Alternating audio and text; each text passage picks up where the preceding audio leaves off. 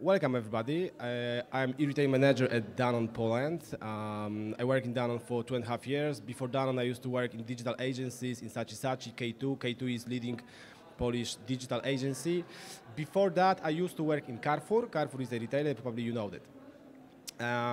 Today I will talk a little bit about how we perceive and what we basically do in business with our online partners. I don't have too much time, so I will focus only on the basics, because the basics are the things that we struggle on. I don't mean Danone, I mean the whole market. And because of the basics, there are most numbers of fuck-ups and problems. So within the fixing the basics, we can have very quick and effective improvement of our business. So, okay. This agenda, but let's focus on the slides. So first of all, there is no data. All the things that you see about e-commerce, I mean e-grocery in Poland and any other market, are estimations. So estimations are not the data, but let's take a look on it. This number is it's in Polish zlotys, it's billion in Polish zlotys. If you want euro, you have to divide it by 4. So this is the worth of Polish retail. Half of it is food. Even food is not big online, it is huge offline. So we have to wait until it will be available online. This number is online retail in Poland, food and non-food both. And this number is online food in 2014. So you see, it's still a peanut. But you know what they say, it's small, but it grows very fast. So let's see how it will grow. In 2019, according to PMR, retail in Poland will be the value of retail in Poland will be at more than 700 billion. 42% of it will be food. What will happen with e-commerce? It will double. What will happen with food online? It will triple, but still it's a peanut. So the question that you're wondering on is why we are doing this. There are 3 things about it. First of all, we want to be first. If you are first, we can introduce on the market our standards, so we can build market according to our expectation. Second of all, we want to be better than ourselves, so we are learning a lot. The cost of learning today is much cheaper than it will be in the future.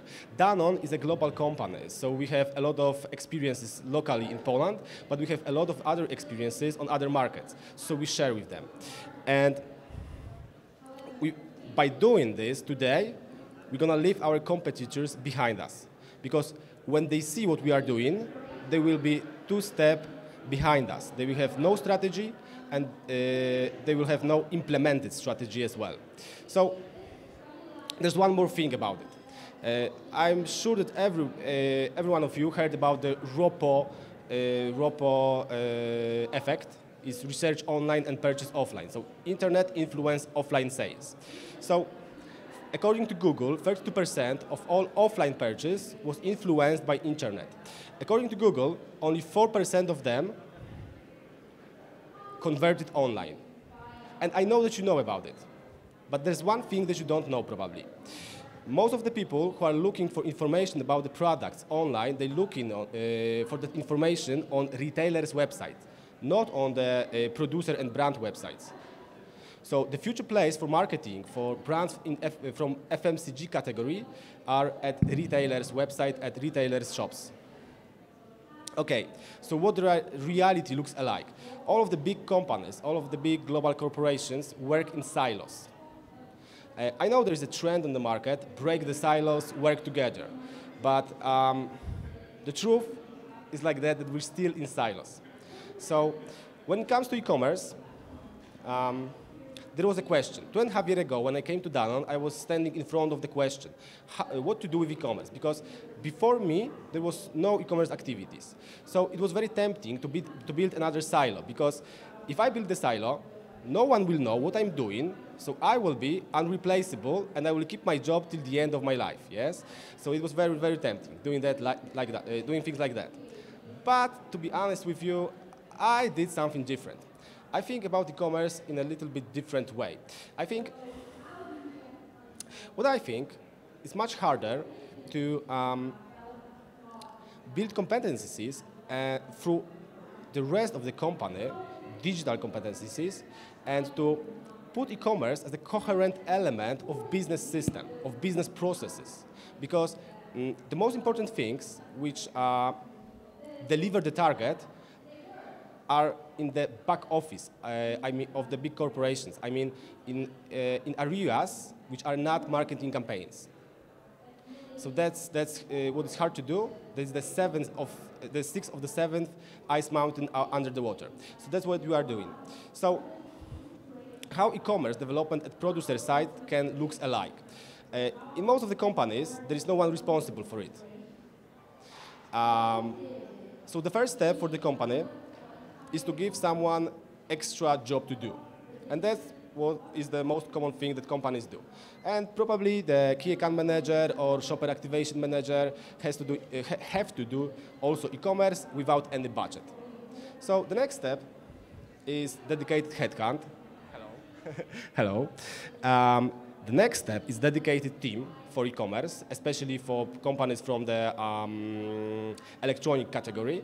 And the final step for now is e-commerce is in every part of the business. So there are people dedicated in logistic, operations department, in controlling team, dedicated purely to e-commerce. So how do we perceive e-commerce? We perceive that as an environment instead of a sales channel. Because on the one side, our marketing doing a lot of digital activities. On the other side, we have great sales team and great distribution in Poland, and we cooperate very closely with the offline retail. We are category captains, so we also help with building the category for retailers. So what we found out, we have online shops as well, and most of them are bricks and clicks. It means that they are not purely online. So by combining all of these elements, we're building environment when we starting with our communication and have a whole process and with a conversion. And after the conversion, we have also our CRM system, so we can convert again. So this example of how we matching our traffic with conversion opportunity. This is Activia website.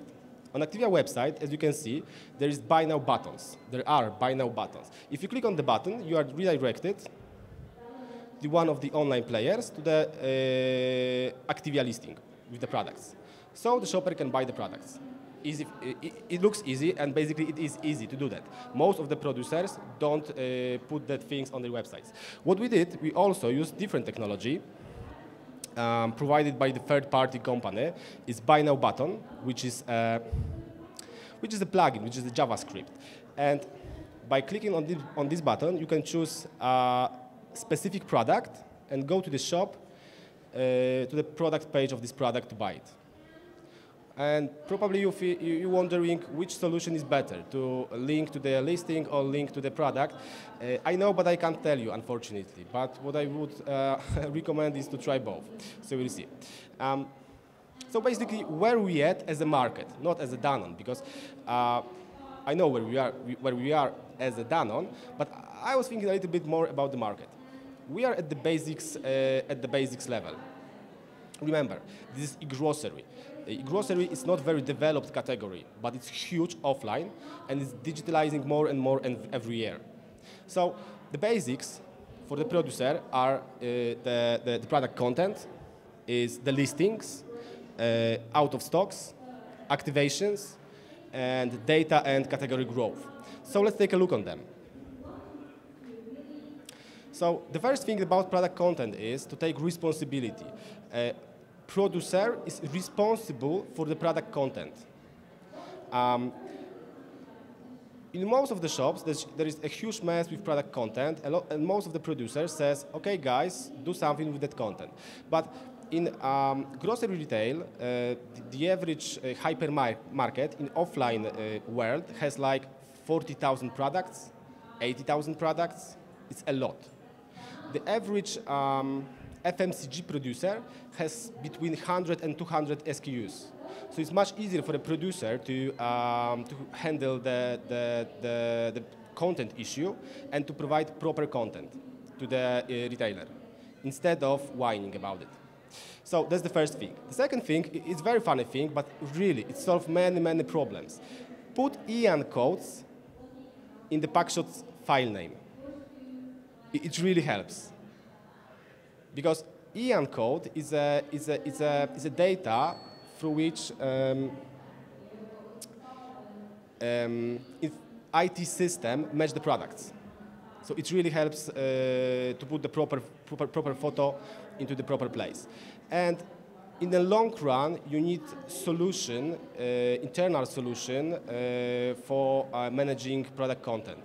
Without that, there will be a huge mess in the future, and you need a dedicated man for that inside the company. So the more business is digitalizing, the more content becoming important and crucial.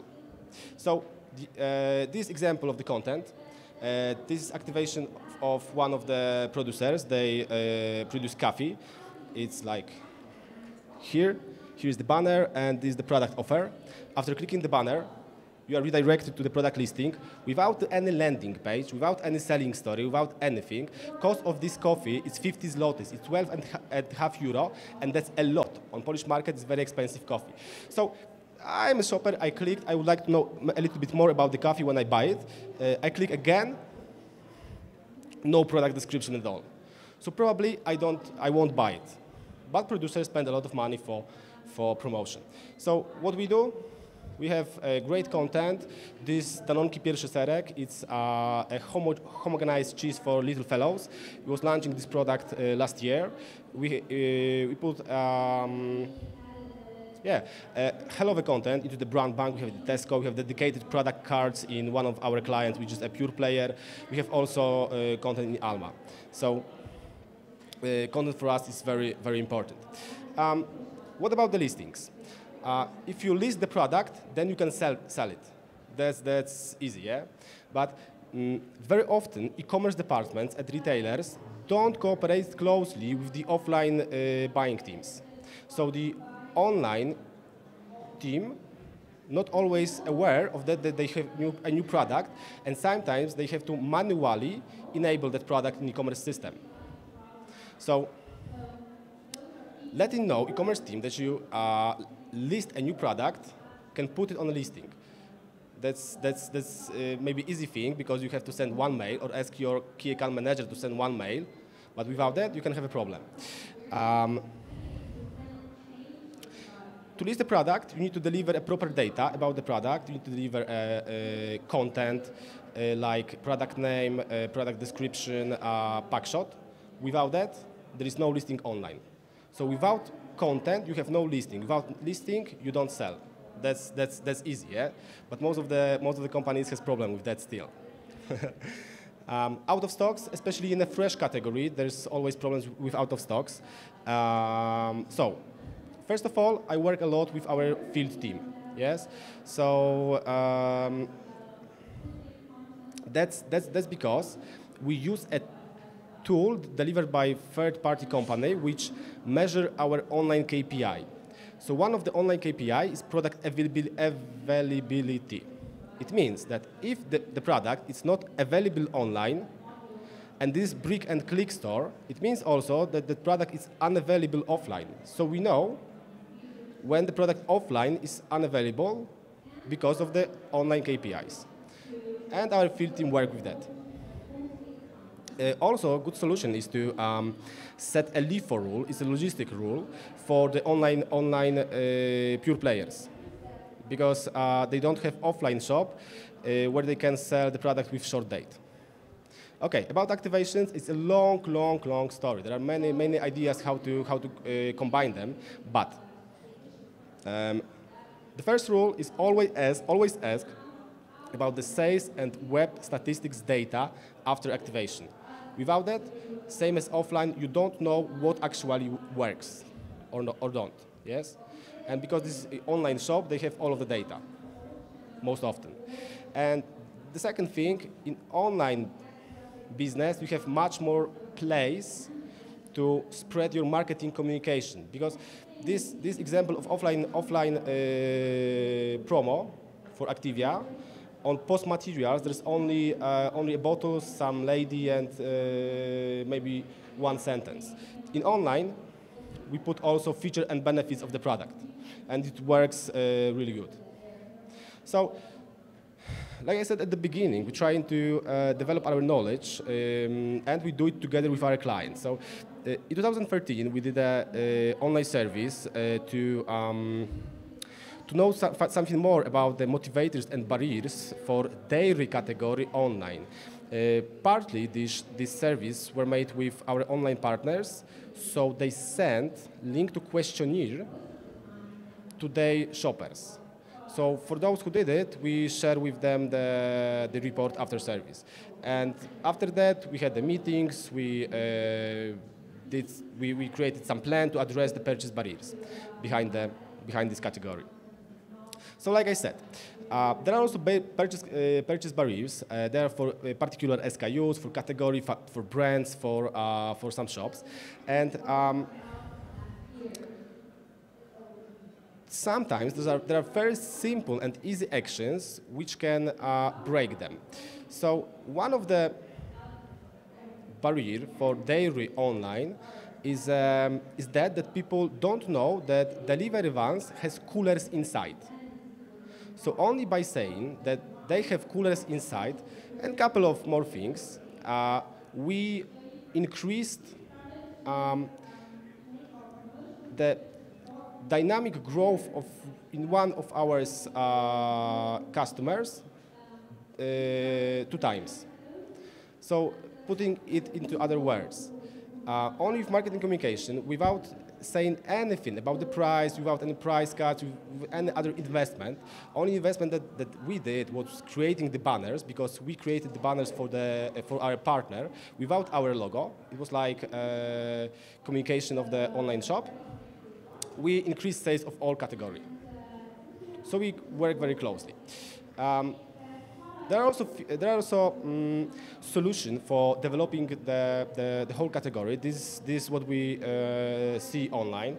This example in Tesco, there's some content about the healthy living, about eating green stuff because it's healthy.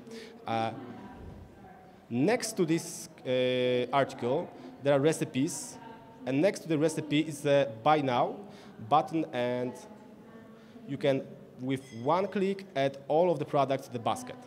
So we build the need through the shopper, and we give them solution. So basically, what we have in Poland, we have a CRM system, which is based on an algorithm and engine, which recommends the best recipes for you according to your preferences. So there's only one step. Next is to add Buy Now button there. So stay tuned. And basically, this is a summary of what I said. And remember, this presentation is not very fancy presentation with fireworks. There are not very nice slides, but those things actually work. You can use them from tomorrow to improve your online business. And it works, really. Because not slides make a business, but real actions is what they make a business. I was also thinking about, will online grocery develop and cooperation between producers in general and online groceries improve in a short period of time? And what I think, not too soon. Why? There is a pattern how new things are implemented into big companies. So first of all, there's a new thing, new idea on the market. Then some company, probably agency, making a service about it. And most of these kind of services are not very good. Then there's first case made by a company, but there's never a company that you actually work in at the time. It's always someone else doing it. You know, the grass is greener outside. Then you have some arguments to make that test in your company. Then you roll out it, and finally you are expecting success or learning. And basically, if it's a learning, you probably try to forget about it. So, to be innovative, we need to forget about the third step. So if there's a new thing on the market, I think we have to jump on it as soon as we can. And so that's what we do in Danone. So that's why we are where we are at this point. And there's the last slide, and I was looking for a benchmark for the Polish market. So which market we should benchmark to try to predict where the e-grocery in Poland will go. I truly believe that we are very similar to the British market because most of Polish grocery market is home delivery logistics. Yes, and I didn't have time today to show you the exact features and reasons why we are very similar to the British market, but in general we are. So even though there are some rumors on the market that one of the huge chains in Poland will open pickup points with coolers, I still believe that the dominating type of e-commerce, model of e-commerce in Poland, I mean e-grocery, will be delivery. Basket penetration of water in e-grocery in Poland is, let's say, at 90%. So everybody order water through online shops. And it's not one bottle, it's many of them. So thank you very much. I hope you like this presentation. Thanks. So if there are any questions, I can answer. Yes. So are there any questions from the audience? And please introduce yourself very briefly. Hello, my name is Christina. I wanted to ask you about your marketing activities. Have you tried email marketing automation for the grocery? And if yes, which emails have you tried to send? Okay, that's a good question. No, we didn't try marketing automation with our e-grocery partners, but basically that's the future. That's what we're gonna do. We're doing a little bit of automation of our e-commerce activities, but that's purely marketing and CRM. Yes. So okay. The next step that we are going to do probably will be trying to do something with our online partners, but I can't tell you when and what. Okay. See, and the surveys. You were talking about the surveys, and you were asking people to complete the survey on a website or send it through email. The day purchase. Yes. In Poland, there are 5 top clients. 2 of them agreed to take part with us on the service, so they send link to the service, the questionnaire, to their shoppers through mail. For those who didn't agree, we did it on internet panel. Oh, okay, I see. Thank you.